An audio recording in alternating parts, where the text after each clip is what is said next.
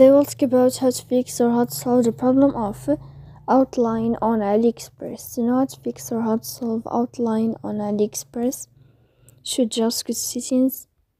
Here you can click on apps, default apps, app settings. Then you can click on AliExpress and you will enter. Here you can go to first stop and you can click OK. Here we'll enter to the window of storage.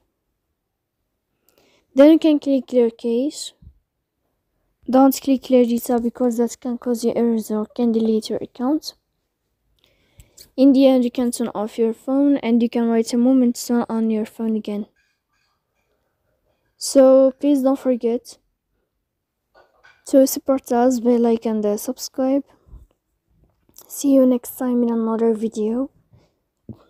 And thank you for your attention and your watching.